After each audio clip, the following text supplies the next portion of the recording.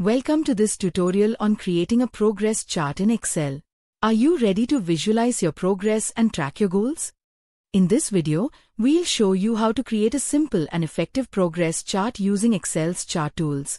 Perfect for projects, sales, or personal goals. Let's dive in. Let's get started and make your data shine.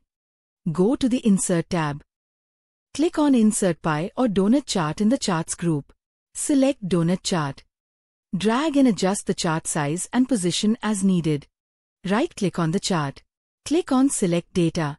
In Data Source option, click on Add. Select the series name. Update the series values to create 10 equal segments in the Doughnut chart.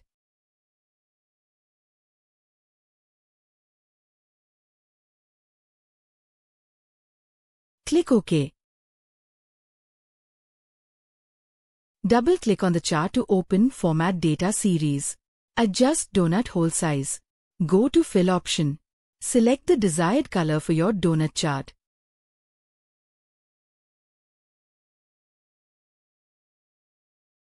Right-click on the chart. Click on Select Data.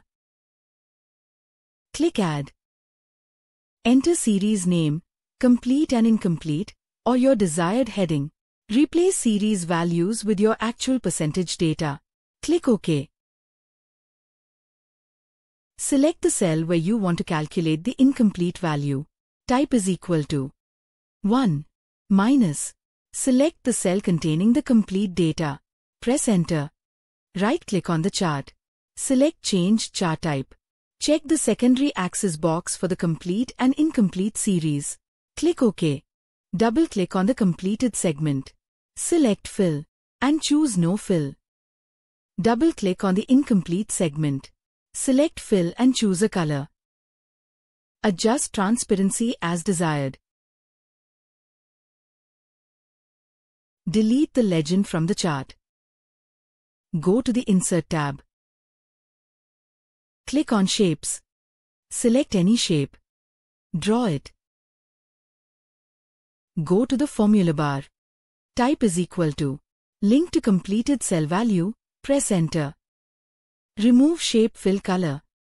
Remove Outline. Go to the Home tab. Format the text as per your requirement. Increase font size. Apply bold. Drag the text box to center it. Select the chart box. Go to Format tab. Remove Shape Outline. Remove Shape Fill. Go to View tab. Uncheck Grid Lines. Drag the chart to position it as per your requirement. Enter the values in the completed cell, and the progress chart is updating automatically, showing the completed and incomplete sections reflecting the progress. If you want more videos on specific Excel topics, comment below with your suggestions. Like, share and subscribe for more Excel tutorials. Thanks for watching. See you in the next video with another interesting topic.